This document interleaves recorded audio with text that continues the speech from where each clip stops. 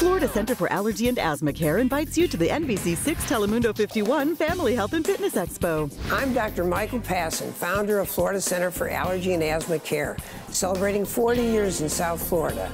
Join us at the expo, where our trained personnel will be doing free pulmonary testing that helps measure how well your lungs work, and they'll answer your questions about allergies and asthma. Plus, we'll have a few surprises. October 11th and 12th at the Broward County Convention Center in Fort Lauderdale. Admission is free.